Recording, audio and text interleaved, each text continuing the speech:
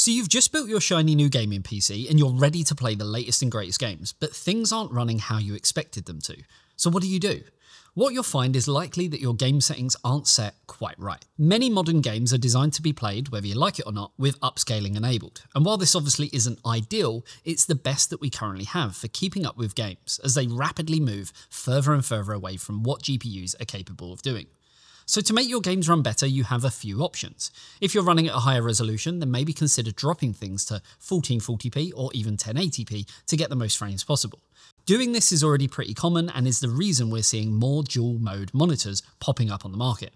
Additionally, you could simply drop settings and disable fancy things like ray tracing to get better performance while maintaining the visual fidelity of the higher resolutions.